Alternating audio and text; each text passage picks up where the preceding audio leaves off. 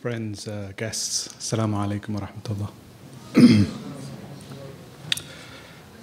It's a real honor and a privilege to be here tonight. Many will know that this is where I completed all my education. My undergraduate degree was from just across the road. Did my master's here, and recently I completed my PhD here as well. This place is, of course, more important and better known than educating the son of a farmer from the backwaters of present-day Bangladesh. Amongst other notes of fame, this place is, of course, a significant reference point in our popular culture. Apart from many films being filmed here, those that know their English literature, who have read George Orwell and his dystopian novel 1984, will know that this is represented in that novel as the Ministry of Information. We are, of course, in one of the most important rooms of this building, the Ministry of Information. I'm not sure what this means and what it says about our proceedings here tonight. That said, it's a real pleasure to be here tonight and to chair this inaugural professorial lecture by Professor, or some of us know him as Shaykh, Abdal Hakim Murad, recently appointed the Aziz Foundation Professor of Islamic Studies. I'd like to say just two things before I introduce Professor Abdal Hakim tonight. Firstly, something about the Aziz Foundation, after which this professorship is named. The Aziz Foundation is the sponsor and the funder of this professorship. The Aziz Foundation is a very visionary family charitable foundation, funded by a very visionary family who've been involved in philanthropic work for generations now. And I'm very, very pleased that tonight with us we have Brother Aziz, who's been the inspiration behind and the founder of the Aziz Foundation. The Aziz Foundation is seeking to be a model for Muslim family charitable foundations within the UK. There was a time when we envied the likes of organizations like the Red Cross and Christian Aid. As a child, I would often ask, why cannot we Muslims have similar organizations like that? Well, we have them now. We have Islamic Relief, we have Muslim Aid, we have Penny a Pill, National Zakat Foundations, and I'm told that there are more than 100 charity organizations like that here in the UK, doing wonderful things across the world. As a teenager, as a young adult, I looked at organizations and often envied organizations like the Joseph Rowntree and Barrow Cadbury Trust. And I often asked, why can't we Muslims have foundations like that? Well, it's happening now. We have the Aziz Foundation, we have the Rendiri Charitable Trust, which is represented here tonight. We have Kasarov, we have Safiri Foundation, all of whom are represented here tonight. The Aziz Foundation has led the way in building such family foundations. I've been honored to lead some of that work over the last 4 years. I come to the end of my stint at the Aziz Foundation at the end of this month, so I'm particularly pleased to be able to chair this event tonight. The Aziz Foundation is a grant-making foundation, but it is a lot more than that. It is also a development organization. It takes interest in key issues in Muslim communities. And one of those issues is the development of a Muslim leadership, development of Muslim leaders here in the UK. And one area of that leadership is development of Muslim faith leaders, and parallel to that, development of Muslim institutions to produce those faith leaders. Muslim institutions involved in higher education and the production of the leadership for the future. So the second thing that I wanted to say was a little bit about the Muslim Leadership Development Program, a program that's been developed at the Aziz Foundation over the last 3 to 4 years. It started off with a reflection on an advert some of you will have seen circulated in Muslim communities. The advert is for an imam in an Ottoman mosque, and the advert seeks an imam who knows religious sciences but also knows the human and physical sciences. An imam who is good looking and has good recitation. An imam who is sporty and fit, i.e. an imam who is an all-rounder. Faith leaders who are all-rounders.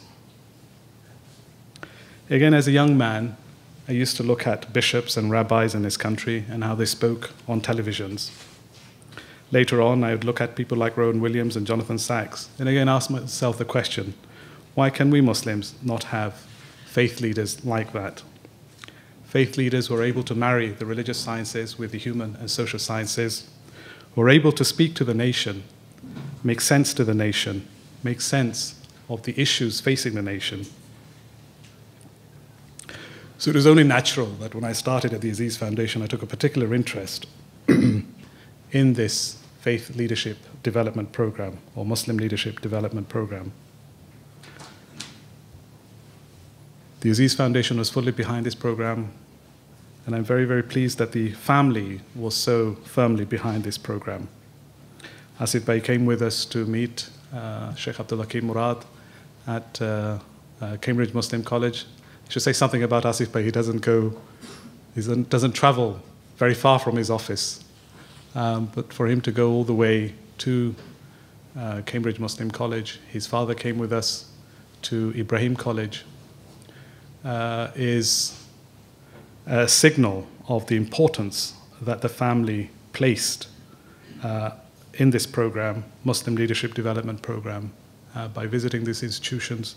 And the amount of money they have committed to this program is the largest within the Aziz Foundation. So it's a very significant commitment, and it shows the importance that the family places behind this program. The program seeks to develop leaders who have an understanding, a deep understanding of the Islamic faith, but also a deep understanding of society. It's a program that seeks to produce Muslims, whether in the secular public sphere or the community sphere or the religious sphere, that can take our communities to a better place. But to produce such leaders requires a lot of thinking. To produce such leaders requires institutions fit for purpose. And it is for this reason that the Aziz Foundation appointed a professor of Islamic studies who will take the responsibility for this vision, who will take the responsibility for guiding some of the leading institutions in this country that seek to prepare such leadership. Responsibility for the curriculum, but much more than the curriculum. And that position was given to Professor Abdal Hakim Murad.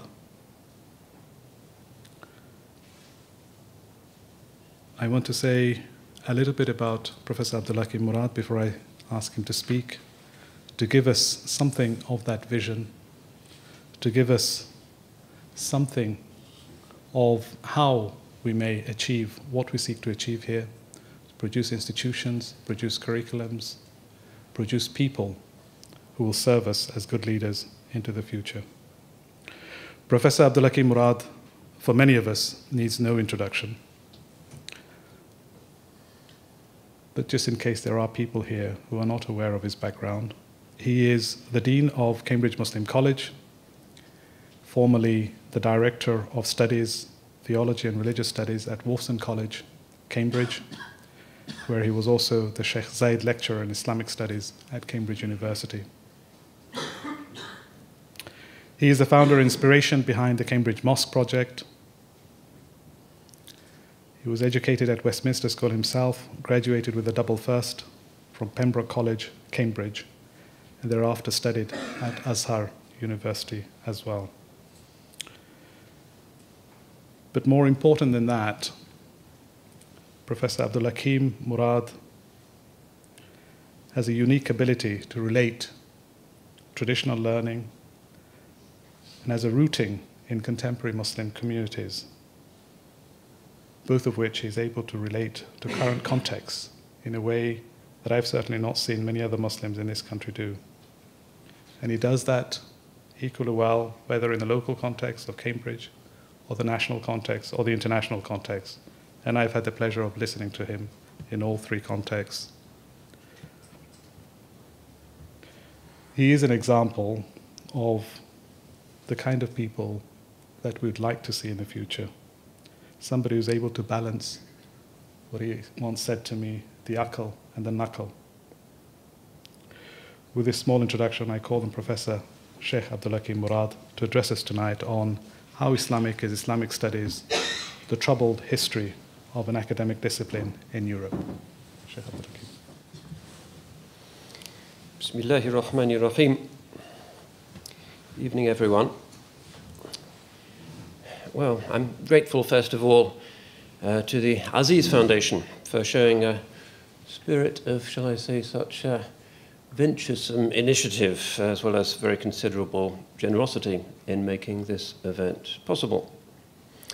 Quite a bit of the story that I intend to relate this evening may be found somewhat dismal or alarming, but charitable educational enterprises such as theirs do intimate, I feel, in the midst of our current age of crisis, when things are falling apart and mere anarchy is unleashed upon the world, the possibility that perhaps, just perhaps, there might be a happy ending to an otherwise rather melancholy and even ominous narrative.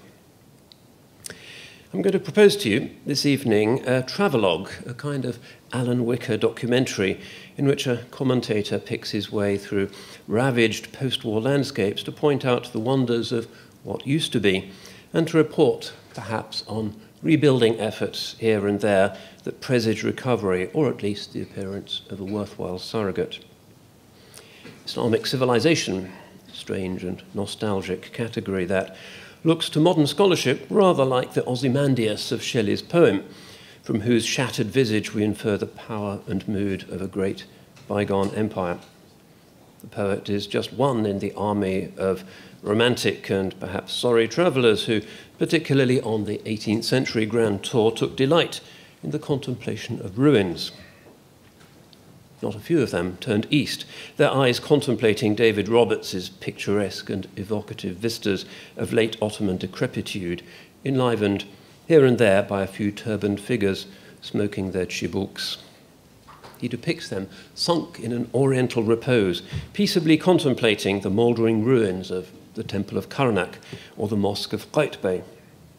This is the wistful and moralizing tale made ideological again and again in more recent travel literature.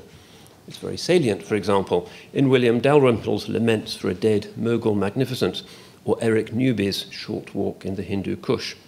One is pleasantly dazzled by the remaining pleasure domes of an ancient glory, but averts the gaze with irritation from the pickpockets and dacoits who seem to infest them today. So there will be something of what Rolf Benny called the pleasure of ruins in our journey this evening. For the Orientalist and the Muslim nostalgic both seem to stand enthralled by them, their seminars and sermons attempting a kind of séance which communicates with the greatly missed dead. And yet our traveller tonight is not ultimately a tourist. He is no Washington Irving dreaming of the Alhambra of Boabdil, for we mean to accompany a seeker who is on a quest, a pilgrimage even. He is a Majnun seeking only his lost Layla, Farhad crying out for Shirin. I propose to follow the steps of a Talib Ilm, a seeker of knowledge engaged in the emblematic Muslim custom of Rihla, an academic expedition, seeking the holy grail of the true Isnad and therefore the authentic sage. As he picks his way through the ruins of, as Montgomery Watt put it, the glory that was Islam, what roads can he nowadays tread, and what may he still expect to find at his journey's end? This seeker follows the Layla and Majnun legend in indicative ways in Nizami's version. Parents argue with him and counsel sanity, family honour, and staid propriety, yet the youth insists on his wild and apparently senseless odyssey. Brought up in the wasteland of today's unreal cities, their scolding is shriller by far. Our societies become monetized, instrumentalized, incentivized by performance indicators and career benchmarks. Among the young, mental illnesses such as depression rise again and again. Britain, too, has become a Prozac nation. Things fall apart, the centre cannot hold. Yet our mad rover still leaves his home in Ilford or Small Heath, following the rumoured fragrance of a Proserpine who is alive and still fair, but hidden underground during the present winter of the world. Hundreds of our young madmen now roam the earth. British mendicants of this sort are a familiarly exotic sight in Deoband, Cairo, Malaya, and the madrasas of Touba, Dar es Salaam. An inexorable demography, moreover, may be relied upon even to increase their number. Last year's Pew Research report suggested that British Muslims, today 4.1 million, will number 13.4 million by the year 2050. And they are diverse. The Office of National Statistics tells us that 10% of British Muslims are black and almost 8% of them are white. And they are young, and it is the young who catch Majnun's disease and defy tribe and logic to seek what they call sacred knowledge. Let us ignore the fundamentalists among them and the traumatized identity seekers and those thirsting for simple answers to help them cope with the complex world. They are like Salaman in Mullah Jami's tale, Salaman and Absal, who is in love with his nursemaid, who symbolizes the comforts of the ego and the world. The identity-seeking seeker after sacred truth is in fact just pursuing his own lower self, which he has to immolate before he can progress. Here is Fitzgerald translating Jami. And though the better fortune came at last to seal the work, yet every wise man knows such consummation never can be here. Salaman fired the pile, and in the flame that passing him consumed Absal like straw, died his divided self. Nowadays we might talk about cognitive dissonance instead, but the pathology is the same. Instead, let us see where the true Majnun might go if he seeks what may be seen as pre-modern Muslim normativity, defined simply as what may be perceived by historians as a rough matrix of recurrent patterns. Has Layla been scarred or slain by modernity? Has it thrown acid in her face? Or is she simply heavily veiled and secluded in some eastern oasis or lost city of brass, a Samarkand imagined and awaiting its discoverer? Hamza Yusuf, we are told, found her in Mauritania, or at least a Mauritania of 30 years ago. But does she still live, though held captive by a foreign empire and by the global reductionism of a totalizing mammon whose agency is everywhere? Shahab Ahmad, for one, seems to doubt this. For him, the mental culture of modern Islam is no longer the true Layla. She is wrinkled, demented, almost or actually dead. After noting furiously the recent demolition of the historic cities of Mecca and Medina, and thus the symbolic erasure of centuries of cumulative culture and institutions, he writes this: "The considerable loss of the multidimensional spatiality of revelation is increasingly the leitmotif of modern Islam, and is precisely what makes it difficult for the practitioners of modern Islam to conceptualize pre-modern Islam in a manner that coheres with a human and historical phenomenon that they conceptualize as Islam." So she is gone, and for most of us, forgotten as well. But at least he notes that a spirit of plurality formed a determining element of her subtle charism. She can be helpfully described in 1,000 ways. Ahmed argues for something akin to what Marshall Hodgson famously described as the Islamicate, but casts his net even wider. Islam should be interpreted as being everything that Muslims have defined as their relationship to what they imagine Islam to be. Hence it includes the study of Persian kingly wisdom, Plotinus, botany, and borrowed midrashic tales. to impose our own assumption that Islam is ultimately a linear exercise in Quranic commentary is, he says, a characteristic elision of modern Muslim ideologies and an elderly Orientalism.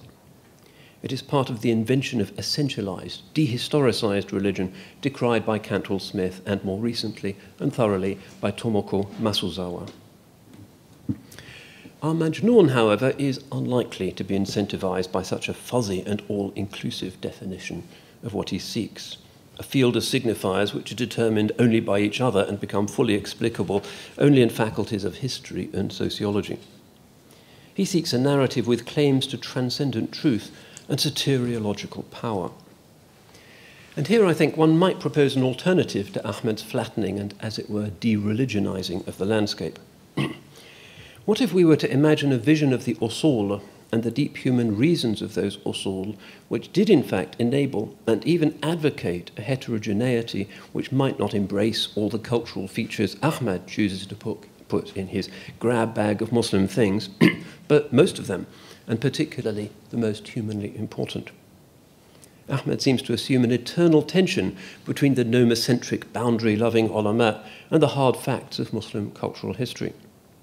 He does show that the fuqaha, like Abu Sa'ud, could acknowledge the paranomian, alternative and non-juridically detailed routes to access divine charisma and Muslim kingship.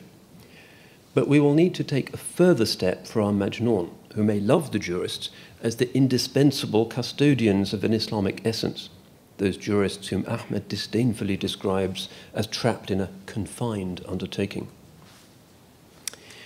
A first example, we've already cited Mullah Jami.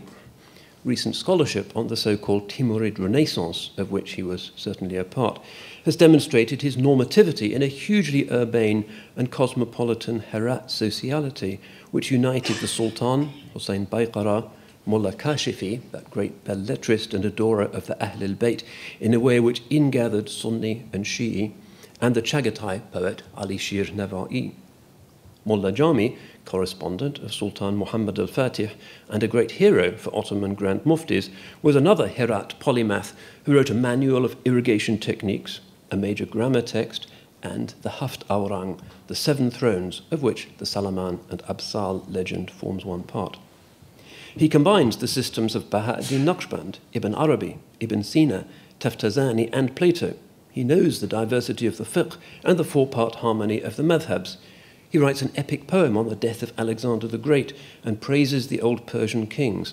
He is a Renaissance man of Islam, and yet he remains Mullah Jami, staple of the madrasa syllabus across the Islamicate Republic of Letters. Diversity, hybridity, polyphony, agglomeration were woven inseparably into the fabric of Timurid scholarly culture. Consider another case, this time taken from the Arab universe in the form of a remarkable new study by Konrad Hirschler, who, by studying a medieval Damascene catalogue, has demonstrated the cosmopolitanism of the scholars and patrons associated with Middle Eastern libraries.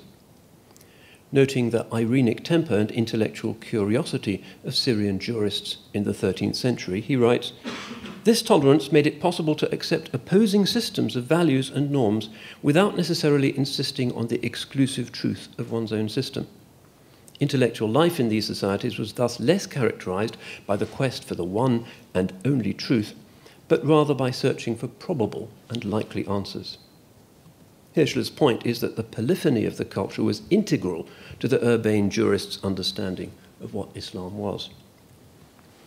Another instance is a book to be published later this month by Fawzia Bora, a former research fellow at the Cambridge Muslim College. Her study of Mamluk historiography demonstrates the willingness of Muslim scholars to transcend sectarian polemic and to seek to offer an accurate and fair-minded account of the views of Muslim others, including the Fatimid dynasty, hitherto regnant in Egypt and Syria. Hardly less decisive is the 2011 monograph by Thomas Bauer, entitled The Culture of Ambiguity, which is becoming something of a classic in the field, competing, some already claim, with Edward Said's storied but rather problematic manifesto, Orientalism. Bauer documents the refined and intellectually curious culture of pre-modern fuqaha, who inhabited what he terms an ambiguity-tolerant religious space in which legal and theological options were multiplex, and exegetes frowned upon zealotry and exclusive closure. For instance, considering medieval Islam's acceptance of different vocalized readings of the Quranic text, Bauer shows how the leading Quran expert of the medieval period, Ibn al-Jazari, who dies in 1429, understood the Qur'an's textual variations, the qira'at, as a divine gift. He then contrasts this with a modern jurist, Ibn Uthaymeen, who dies in 2001, who attempted to advocate for a single authorized version of the text. Similarly, he explores the Quranic commentary of al-Mawardi, who dies in 1058, who accepted that the Quranic text could be interpreted in many diverse ways, and compares this Irenic approach with the same Ibn Uthaymeen's insistence that only one meaning can ever be correct. The shift from an ambiguity-tolerant Islam to an ambiguity-intolerant alternative synchronized with the impact of modernity, as Muslims sought to combat anomie and scientific challenges with a simplified and unified truth. He dates the transformation just to the last century and a half, although he acknowledges that classical Islamic understandings still prevail among the remaining traditional scholars. Indeed, that claim is almost a tautology. In this world of polysemy, enabled or even enforced by a God who had bestowed complex scriptures, which often seemed difficult to interpret, Muslim intellectuals wondered whether all possible opinions, if reasonably and sincerely held, might somehow be acceptable to heaven. One tendency, called the mukhatti'ah, proposed that only one interpretation was in fact correct. Al-haqqu fil wahid they held to be a self-evident truth. Yet for the majority, this view came to be discarded in favor of the conclusion of another group, styled the Musawwibah, who believed that every qualified jurist's conclusions were in some sense correct and approved by God. Suhair as-Siddiqi, who has studied at the Cambridge Muslim College, has written well on this. Perhaps this served to make a virtue out of a necessity, but it deeply coloured pre-modern Islam's understanding of societal and legal norms and the divine purposes towards humanity, which was to flourish in diversity and ongoing debate. In many ways, it sat well with other ubiquitous tendencies in the culture, such as the so-called command ethics of Asharism, which held that moral truths are not magically intrinsic in the material world, but are determined by divine speech, which does, of course, manifest polysemy. Speech permits ambiguity where matter cannot. It also cohabits with Sufi inwardness, which in ways often convergent with Asharite apophaticism frequently accepted the inevitability of diversity in strategies of describing the spiritual path and the design of liturgies. A typical Sufi poem ran, "Our expressions are diverse, but your beauty is one." And all these words point to that same beauty. عباراتنا شتى وحسنك واحد وكل إلى ذاك الجمال يشير. So our Majnun, if he seeks normativity, ought to seek out this learned culture which tolerates and even rejoices in diversity. Truth is to be known, but its pathways and expressions are likely to be many. He or she, for women today, increasingly attempt this errantry, adding to the confusion of parents, must seek the face of the thousand aspects. Bearing this in mind, we keep company with our traveller to pick our way through the wrecked landscape of modern madrasa education. In some places, favoured until 5 years ago by dozens of British students, the madrasas themselves are ruined in a literal way. Dozens of UK tullab will fondly remember the Ma'had al-Fath in Damascus. Now its scholars form a diasporic community, and many are unlikely to see their city and their houses again. In Iraq, the Imam A'zam University once maintained 5,000 students at its Qatari-built sub-campus in Mosul.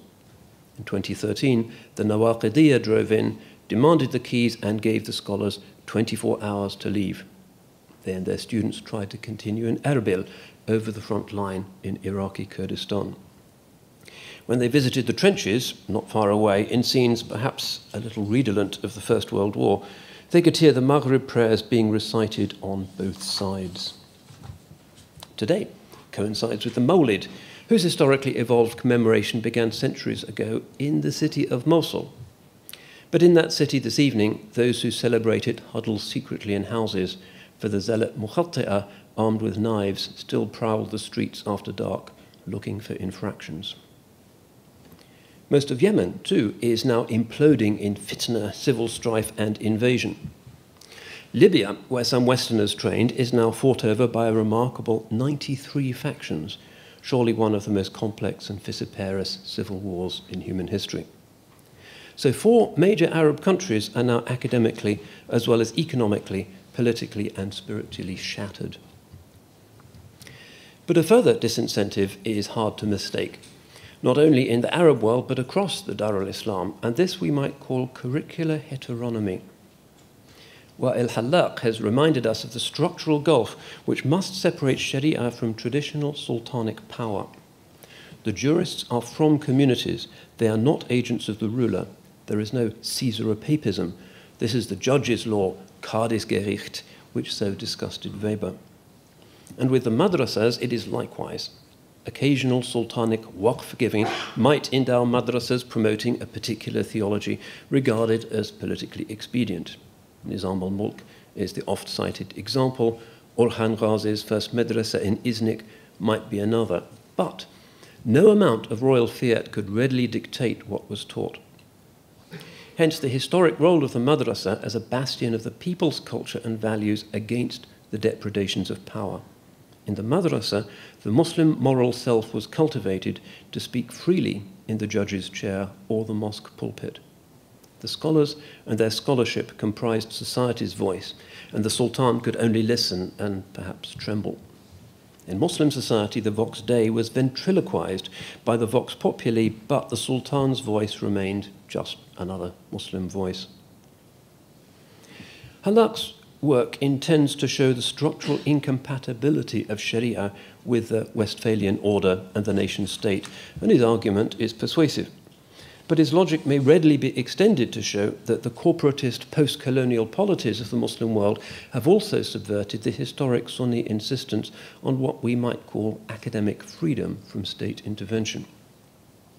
Faced with the colonial French manipulation of religious leaders, what the Pentagon nowadays calls religion building, Ahmadou Bamba had cried, "Do not kneel before the rulers," and famously laid his pen next to a French cannon in Saint-Louis, writing his great qasida, Ya Dhal Bisharati, to indicate his confidence in God's support for independent and unbowed scholars who could speak truth to power and who thought that God's religion ought to side with the helpless.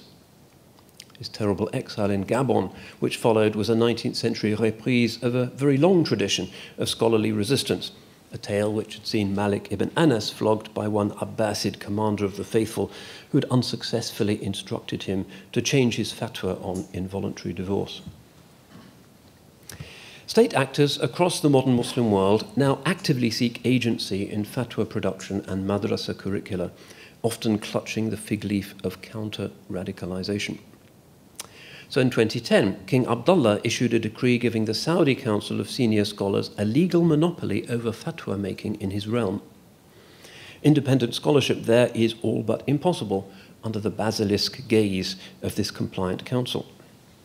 Salman al-Auda was arrested in September 2017 for upbraiding this trahison des clercs. Others have followed into exile or the gulag.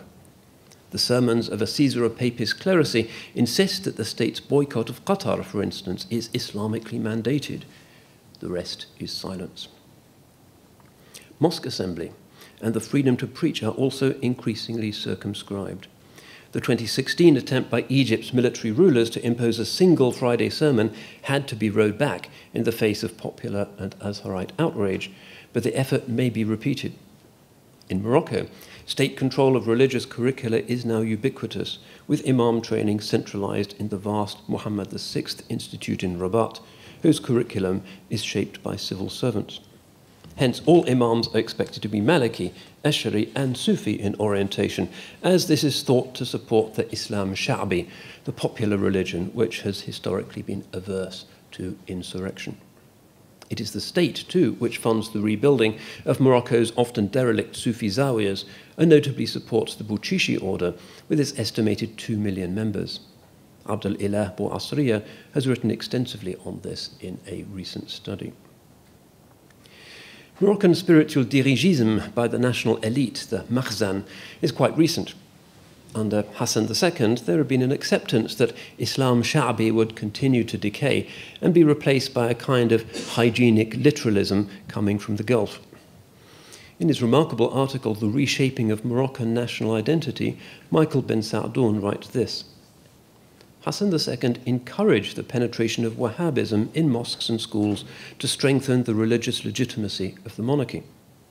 The sociologist Muhammad al-Ayadi analysed the effects of this policy on Moroccan young men. What of the thoughts of our lovelorn wanderer turned to distant Bangladesh, perhaps the land of his ancestors? There has been in that country since 1979 a Madrasa Education Board, a quango which has augmented the essentially Deobandi curriculum of the Aliya Madrasas with what it calls modern subjects, generating a two-track epistemology in which traditional topoi are largely undisturbed, with little conceptual interaction with new subject areas such as science and Bangladesh studies. State surgery aims at excision and addition rather than subtle metabolic adjustments which might allow the new transplants to take. Last year, the government appointed a committee to review their fiqh textbooks and removed the chapter on jihad, despite the protests of Aliya Madrasa teachers that it was necessary for students to be able to differentiate classical normative teachings on jihad from modern militancy. In a further intervention, the Awami League government is moving to take independent, non-Aliya madrasas, the so-called Qawmi madrasas, under some form of centralized ideological oversight. A further government commission is offering to accredit madrasa degrees in exchange for the acceptance of a new state curriculum of some kind. The Qawmi madrasas, which currently educate an estimated 1.4 million students, follow a Dars-i-Nizami syllabus which culminates for a few in the Dawra Hadith. This is now to be recognized as a master's degree. Since this is an entirely traditional memorization-based course, naqli, not aqli, in the traditional parlance, very considerable pedagogic and philosophical emendation will surely be required. The aim, transparently, is to reduce and perhaps ultimately eliminate the fully independent heritage of madrasa learning. If students want to be employable, they must study an approved curriculum. There is a risk that ultimately the state will increasingly function as the mujtahid, picking the texts and determining right religion. The process is happening also in Singapore. Last year, again, the Singapore government formally established an Asatiza Recognition Board, which issues permits to preachers and religious teachers and disciplines or retires those whose messages are deemed unacceptable or who teach without authorization. Such a permit is required for teaching Islam even to one other person, unless it be a family member. Overseas speakers, if their subject is Islam, must apply for a separate permit, supplying the text or at least the substance of their lecture in advance. Through such processes, the madrasa world is mutating. It continues its historic function in mediating between power and parishes, but increasingly represents the former to the latter, not vice versa. Recurrent and thus normative historic structures are inverted, and religious authority becomes monopolized, or at least subaltern to the corporate state. If pre-modern Islam was never theocratic, insofar as the structures of state and religious knowledge were carefully segregated, but was not secular either, an ironic entailment of this third world etatism is a type of elision of sacred and profane authority and knowledge production. The culture of ambiguity is abolished in favor of homogenized religious narratives deemed favorable to regime survival. Our Western pilgrim will not find his holy grail in such establishments. His government may even tacitly approve the regulation of the colleges and the censorship of the learned, thinking that this forms part of the emerging global security architecture. 27 French imams are now being taught at the Muhammad VI Academy, with many more to follow. Their Islam, their reception of revelation through the scholarly debates and conscience of centuries, may turn out to be a composite engineered product influenced by the often clumsy simplifications and reflexes of governments acting in self-defense. Even if students are persuaded that such a product is authentic, it is likely to incorporate inconsistent manipulations and asymmetries which cannot settle comfortably as the grounds of a coherent and credible theology. if regime survival, rather than love of God and the believers, sways exegetic choices and influences qiyas, istihsan, maslaha and urf, then fiqh, as classically understood, has come to an end. And countries with singular religious authorities directed by the ruler, which penalize independent sheikhs who teach in the traditional way, have cut their sanad, their chain of transmission, with all antecedent Muslim learning. This process may one day be so universal that students will no longer even be able to guess how Islamic pedagogy always used to be. This applies a fortiori to the Saudi universities, which historically have attracted dozens of British seekers. The Saudis are a special and controversial case, and at this point, before I proceed, I believe that we need to take a break at this halfway point on our voyage in order to interrogate some of our familiar lexis. I believe that much current literature and almost all recent journalism deploys taxonomies which obfuscate and elide. Let me briefly assess a few of these misnomers, so familiar in the media, to explain why I will not be using them in the rest of this presentation. Firstly, the term Islamism, almost ubiquitous, seems to denote an ideology which commends the imposition of Islamic legal norms by the state. This seems to be the assumption of the contributors to, for instance, the journal Current Trends in Islamist Ideology, published by the right-wing Hudson Institute. And yet Morocco, whose monarch bears the caliphal title Commander of the Faithful, and which states that it applies a variant of Sharia through the Mudawwana Code, is not described as Islamist by most Western discussants, particularly those special pleaders who typically infest the so-called security industry. Neither, even more strikingly, is Saudi Arabia. Yet Turkey, according to the regnant discourse, is in the grip of a kind of soft Islamism, despite the fact that President Erdogan has not enacted a single Sharia law. Clearly, something very curious is at work in late modernity's semantic hall of mirrors. One can only presume that the term Islamist is deployed as a thin description, pejoratively to indicate an agent of some policy associated with believing Muslims which is uncongenial to the West. Hence, it seems evident that the term cannot be used academically unless it is very carefully and probably unconventionally defined. Still more paradoxical is the category of the jihadist or the jihadi, used throughout the scholarship by Gilles Kepel, Bernard Haeckel, and the rest for a terrorist claiming Muslim motivation. This, and a fortiori, the use of jihad as a synonym for Islamist terror, confounds Muslim discourse which classically would deploy the term hiraba, reserving jihad for very different military mechanisms, incorporating strict jus in bello rules for civilian protection and the rejection of spectacular revenge killings. I propose, furthermore, at least a partial retirement of the word takfiri. After all, takfir, the acceptance that some people are outside the fold of Islam, is a possible procedure in every school of classical Islam. Imam al-Ghazali famously attributes disbelief to some Hellenized Muslim philosophers for their apparent refusal of the idea that God knows particulars and will resurrect humanity for judgment. The term takfiri, then, surely joins the list of terms which confuse rather than elucidate and describe. But because I cannot ignore Saudi educational options, my real focus in this subsection on the language we use will be on the words Wahhabi and Salafi. Both are conventional in the scholarly literature. For example, we have David Dean Commins's book, The Wahhabi Mission, and Roel Meijer's text, Global Salafism, Islam's New Religious Movement, which both appeared in 2009. We also have the very influential article by Quentin Viktorovic's Anatomy of the Salafi Movement, published in Studies in Conflict and Terrorism in 2006. Now, it is clear that the adjective Wahhabi can, in fact, have an academic application, simply to denote movements which very deliberately trace their inspiration back to the hermeneutics of Muhammad ibn Abdul Wahhab, in the way that Shafi'is, for instance, attribute themselves to Imam al-Shafi'i, albeit in divergent ways. But the word Salafi, originating from soi-disant Salafis themselves, also begs a rather central question, since it implies that Sunnis who are not Salafis are not followers of the Salaf, the earliest Muslim generations.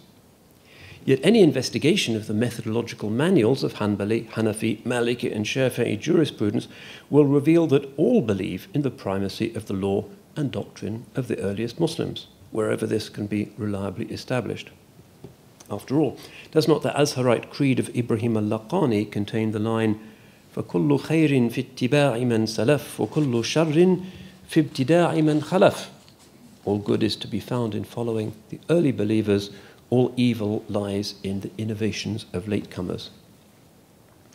And yet, as Aaron Spevak has recently reminded us, Laqani was Ash'ari, Maliki, Sufi. And all these are monikers disparaged by groups nowadays identified with Salafiyya. All Sunnis are, correctly speaking, Salafis, insofar as the primacy of the methods of the Salaf are undisputed. There may possibly be true and false Salafis, but all are Salafis nonetheless, their diversity reflecting the diversity of the Salaf themselves. Western accounts have very often failed to note this. Moreover, Salafis in the conventional sense, despite so much of the literature, are not adherents of a single method or approach. Fundamentalism is vociferous. William Shepherd has documented this admirably, showing that interpretations of the way of the early faithful are legion. Early Islam was intensely diverse and followed no single heuristic. Miklos Mourani and Omar Abdallah have shown this decisively by looking at the most ancient Sharia manuscripts. So I will propose now we have broached the subject of Saudi colleges to avoid the vague and often pejorative Salafi label, and to home in on two rival tendencies, perhaps extremes, within that movement, the Madkhali and the Nawaqidi. The Madkhalis are approximately the group identified by Quentin Wiktorovics as purist Salafis, a term which once again seems ambiguous given that everyone, mutatis mutandis, claims to follow a pure teaching. They are clearly apolitical and urge obedience to established political authority. The Nawaqidiyya, however, are the revolutionaries. Their focus is on the book Nawaqid al-Islam of Ibn Abdul Wahhab, a work which was famously distributed by Daesh following their capture of Mosul. This short tract lists 10 ways in which Muslims cease to be Muslims and is a point of reference for militants everywhere. For instance, Abu Omar al-Baghdadi, in his book هَذِهِ أَقِيدَتُنَا وَمَنْهَجُنَا, which is a Daesh instruction manual, focuses preeminently on the Nawaqid's teachings. So too does Turki bin Ali, the leading mufti of Daesh, who was trained in Saudi Arabia and emphasized the centrality of the Nawaqid as a kind of manifesto for modern Islam. Our British Majnoon, who visits Saudi campuses and makes inquiries at the admissions office, will already be aware of this tension. The Saudi agencies tread a narrow bridge over the current fundamentalist inferno. One scholar calls them arsonists and firefighters, and during the Daesh crisis, Saudi scholars such as Al-Sharif al-Auni and Adil Kalbani pointed out the genetic links between the Saudi theology and that of Daesh. After all, did not Daesh use Saudi textbooks in their schools? The Saudi authorities, even before the Crown Prince's current shift to an undefined moderate Islam, have been editing the curricula in a generally Madkhali direction. While this is a polemical and exclusionary reading of Islam, it is certainly not inclined to terrorism, and Muslims and others should be clear about this. And yet a twofold problem for British seekers remains. Madkhalism is a hard version of Mukhati'ah Islam, ambiguity intolerant, disinclined to affirm diversity. And the Mukhati'ah, we have suggested, quite often attract the suitors of Absal, not of Layla. Secondly, there is the poorly studied phenomenon of conversion from Madkhalism to the Nawaqidiyya. A recent study by Michael Walder-Mariam has shown how apolitical Saudi-backed schools in Somalia in the early 1990s, known as the Ittihad schools, mutated very suddenly into nurseries for the movement that became known as Shabab. Similarly, Boko Haram founder Muhammad Yusuf began his preaching in Maiduguri with the Madkhalism he had acquired during his studies at Medina University, but converted to a Nawaqidi interpretation. Other cases could be cited, but my purpose in this parenthesis has been to show just two things. Firstly, that not all so-called Wahhabism is politically extreme, and secondly, that our seeker after pre-modern Muslim authenticity, after inspecting the Saudi campuses, is rather likely to look elsewhere. One evident elsewhere is, of course, Western universities, some of which maintain, in various forms, programs in what is called Islamic studies. As instability grows in the Middle East and curricula are subject to regime encroachment, it is likely that our Majnoon will consider this option more seriously than he might have done 20 years ago. It entails, for a Western Muslim, a kind of hijrah within, not to faraway madrasas in a ruined Darul Islam, but to a different habitat where freedoms are more actual and in fact claim to be zealously guarded. Remember the poem of Abdullah ibn al-Harith, given refuge from Quraysh in Ethiopia. كل امرئ من عباد الله مضطهد ببطن مكة مقهور ومفتون إنا وجدنا بلاد الله واسعة تنجي من الذل والمخزاة والهون. Each of God's servants is today pressed hard in Mecca's vale, defeated, subject to tribulation. We have found God's earth to be wide, saving us from humiliation, shame, and abasement. So could it be, in a rather strange way, that a hijrah from rather than to the Darul Islam and its wrecked institutions is now to be advised? Morocco, Saudi Arabia, Bangladesh and elsewhere are, after all, locked into what Seamus Heaney, musing on Northern Irishness, called the tight gag of place. Their particularities are intolerably parochial. Controversial views are suffocated by local culture as well as by regimes. What can we say about Islamic studies in the modern Western academy? And here we use the adjective Western in the non-geographic sense. For one can take nowadays many courses in Islam at, for instance, the Abu Dhabi campus of New York University, where every student has to take at least one Islamic studies module. This is rather a distinguished program, it seems, where the ambiguity tolerance of pre-modern Islam is recognized. Hence one can study texts by Ibn Arabi, Rumi, Baydawi, Razi, and other medieval thinkers typically shut out by fundamentalists and the diversity averse. The lecturers are mainly non-Muslim Americans, and the approach is rooted in Islamic studies as presented in American area studies departments, a policy which seems generally favored in the Gulf region. One can take modules usually ignored by madrasa curricula, such as Islam's understanding of disability, for instance, or Islamic art and architecture. Surely this is an attractive alternative.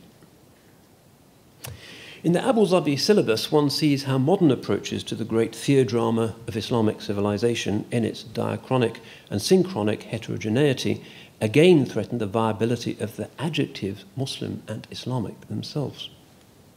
Anthropologists such as Clifford Geertz delight in interrogating these markers as relics of an older theological essentialism and propose that even Hodgson's Islamicate, which we referred to earlier, must be dissected into an endlessly variegated field of moods and motivations.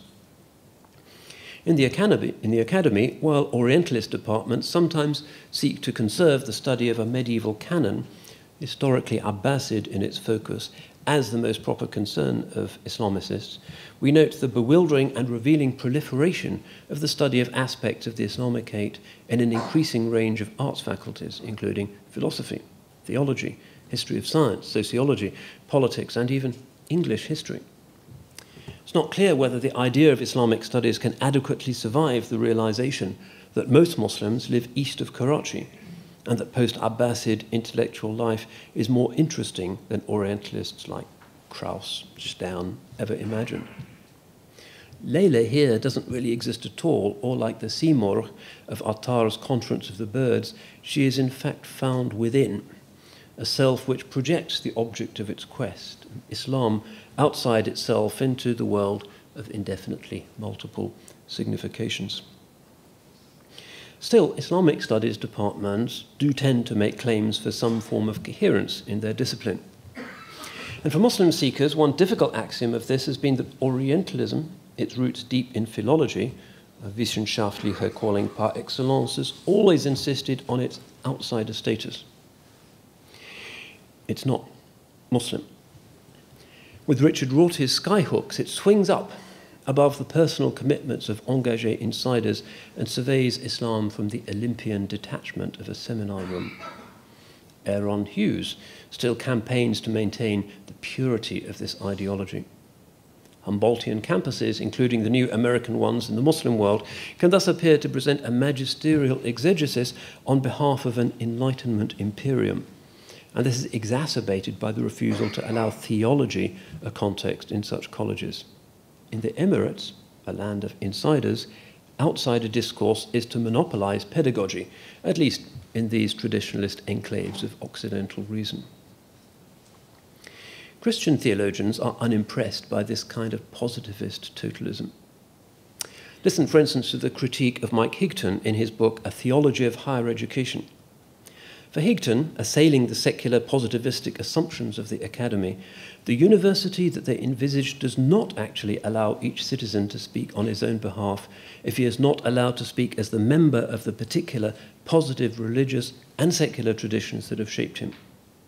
The very stricture that the romantic theorists erect in order to preserve free sociality is one that makes it impossible. And yet, despite this very paradoxical rule, the Western Academy has typically internalized a kind of Averroes dual truth on the nature of religious claims. There are spaces where views from somewhere are entertained. Orientalism doggedly sticks with a Kantian and Berlin model, but in America and Europe, if not in branch campuses in the Gulf, there also tend to be faculties of theology or of divinity, which in complex ways permit religious traditions not just to be seen, but to be heard. These faculties are, for historic reasons, dominated by Christian paradigms, and the advocacy or exploration of Muslim truths as truths is still seldom attempted within their walls. But surely here we see an opportunity, not some kind of sally port for unscholarly fideism, but an invigorating broadening of the episteme. And this possibility of a Muslim theology in modern universities benefiting from a real culture of academic freedom seems reinforced by the decline of the old Humboldtian ideology as it withers under the impact of various styles of deconstruction and social change. Much recent philosophy is an accessory to the progressive interrogation or abolition of the discipline of Islamic studies as an objective exercise in historiography by the detached Western self. There are many Deleuzians who insist on challenging the Enlightenment assurance about any truth as bearing fixity and a relationship to public reason. For this, Deleuze would have us think, is always a region carved out of the irrational. Even in the natural sciences, facts are always attributable to those who advocate them. The truths to which Islamic or any other studies incline, however forensically supported by apparatus and annotations of the various kinds required in the guild, are only cultural facts. And this perhaps accounts for the flux of thesis and antithesis in intellectual fashions and ideas, for instance, about the origins of Islam. Our findings inhabit a metaphysical bubble floating in the spume of principial chaos, where medieval and also Enlightenment universities of the Humboldtian type assumed an orderly physical creation which philosophy should mirror and match. The quantum revolution seems to be the ontological ground of the modern humanities, where movements are never decisive and everything oscillates. The wider Western culture, which is the Academy's life support system, also seems to underpin this. We no longer look to humanities departments for guidance towards truth. And certainly Muslim students who think that joining academic Islamic studies will supply membership of a mandarinate which advises state and society will very quickly be disabused. Recall this sobering fact. The US government's Middle East portfolio has been handed to Jared Kushner, a 37-year-old estate agent who has never even been a civil servant. Recent Western politics has probably been more influenced by Cambridge Analytica than by the University of Cambridge. There is much on this and more in Zeynep Tufekci's excellent book, Twitter and Tear Gas. Tom Nichols' book, The Death of Expertise, is also sobering and very timely. It's not only fundamentalists, but just about everyone now who lives in knowledge silos, and this is the social context for the postmodern crumbling of the brave Kantian assurances about universal autonomous reason and the possibility of truth being discerned through the weaving together of the discoveries of a community of free minds. Western universities, in the eyes of many writers, are ruined, hardly less than the madrasas. But there is potential here. Useful energies generated by the force of the implosion, we find that theology often claims to be taking a second wind. Having discussed the internal contradictions of the Kantian model, Higton then documents what he sees as the virtual collapse of the Enlightenment vision of a university as a coherent community of seekers after public truth. The pursuit of truth has recently been set at the margins, either due to the monetizing of the academy, or because of hyper-specialization and weak interdisciplinarity, or because of a general postmodern culture in which the pursuit of truth is dismissed as a fool's errand. For Higton, fragmented expertise is the coin of such a university, not truth. Any strong version of a commitment to truth, strong enough, that is, to guide the university past the lure of problematic funding sources, to drive it beyond fragmentation, to offset the temptations of the purely pragmatic and utilitarian, turns out to flounder when removed from the water of robust conceptions of the human good, and so to be among those things bound eventually to become extinct in the realm of attenuated public reason. Stanley Hauerwas has further pursued this discussion of the failure of the Humboldtian Academy to secure the pursuit of public truths on the basis of a thesis that universities require a symbiosis with what Alistair MacIntyre calls a learned public. Universities pursue truth in order to train students in virtuous service to society, we are told. Kant's assumption was that this wider society would naturally exhibit a care for truth, a common coin in his world. In the 21st century, however, this common coin has been debased or abolished in favour of other forms of credit. For Rowan Williams, speaking of the British case, it isn't clear what the university's paymasters think the university is there for. They only know that they want it to give value for money. For Hauerwas, a university able to resist the mystifications legitimated by the abstractions of our social order will depend on a people shaped by fundamental practices necessary for truthful speech. For him, and also for Higton, the radical decay of a general public sense of what truth might be underlines the legitimacy and even the importance of a renewed theological project within the academy.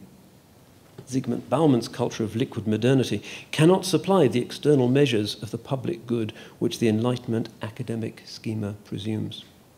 For Hauerwas, the Church contributes by developing a people capable of bearing the burden of honour and truthfulness, a people without which the university, as I conceive its task, cannot exist. Higton further accepts that such a blood transfusion into a truth-starved, instrumentalised modern academy cannot be a purely Christian perquisite. Thinkers of all traditions must offer their own capacities for the production of virtue and of the incentive to seek truth. The fact that we are startled or inclined to cynicism when told that the modern Western university began as a project for the seeking of public truth reminds us how far we have travelled from that ideal. In the context of Islamic studies, however, it should be evident that the remnants of the Wissenschaft ideology, which demands that I participate only as myself, and not as, for example, as a Marxist or a Christian or an Ash'ari, are no longer sufficient to suffocate the plurality of a modern Islamic studies program or to limit its future horizons. We should look then to the promotion of Islamic studies within divinity schools, not as a replacement or rival to the older Oriental studies, but as a necessary and very contemporary opening up of the epistemic horizon.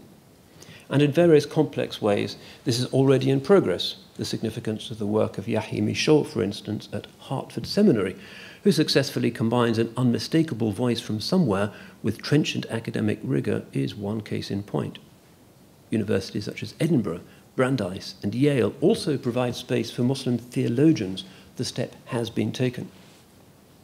Muslim intellectuality in the Western Academy is already a salient and influential fact. Thinkers like Sherman Jackson, for instance, enjoy a wide following in the Islamic world. Western universities are almost certainly better habitats for research and creative thinking than Eastern institutions. Yet, our Talib Ilm is still seeking an undergraduate theological and juridical training, and few Western universities can yet accommodate that. Hence, the urgent need for carefully hybridized spaces which can benefit from academic freedom and contemporary research methods while still offering an education which recognizes the curricular and vocational needs of insider believing students. One of these, it seems, is the Faculty of Islamic Studies on the Education City campus in Qatar. Another is the Ibn Khaldun University in Istanbul. Neither seek to replicate either a siloed madrasa thought world or a faculty of Oriental studies. The Cambridge Muslim College and Ibrahim College also try to invigorate Muslim scholarship by standing at the Majma' al-Bahrain, the isthmus between the two universes of discourse. One result is necessarily the return of a culture of diversity as intrinsic to the authentic and uncompromising Muslim pursuit of truth. So is this, finally, journey's end? Is our tale of woe to have a happy ending after all? That remains, I think, only in prospect, not in fact, for these tender new shoots visibly rising from the ashes left by fundamentalist or modernist forest fires need careful nurturing. The zeitgeist, lost in polarized absolutes, will not support them. They must remain free of political interference. But however tentative may be their efforts, they stand on the horizon, not as cities of brass, certainly, but as refuges for a few, and paradigms of something demonstrably achievable. Whether their students have found their beloved as they imagined her to be is for posterity to judge, but meeting them and asking them a few questions may be a not unreliable guide.